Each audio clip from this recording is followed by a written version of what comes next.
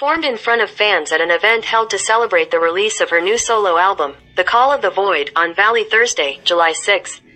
From her band's drummer Josh Villalta, whom she's dating, proposed. The event was heard at the Whiskey A Go-Go Club in West Hollywood, USA, where Mike Jacoboff of Sumerian Records said, Nita Strauss's record release party, more than, became an engagement party.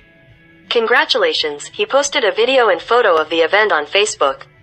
Strauss himself posted a video of the proposal on Instagram, writing, Forever Jesus at the Joy Shift, and, I can't wait to be your wife. According to Villalta's post, he met Strauss 12 years ago through an acquaintance and the two have been dating for 8.5 years. He proposed after a live performance and his mother, Strauss's parents and sisters were there.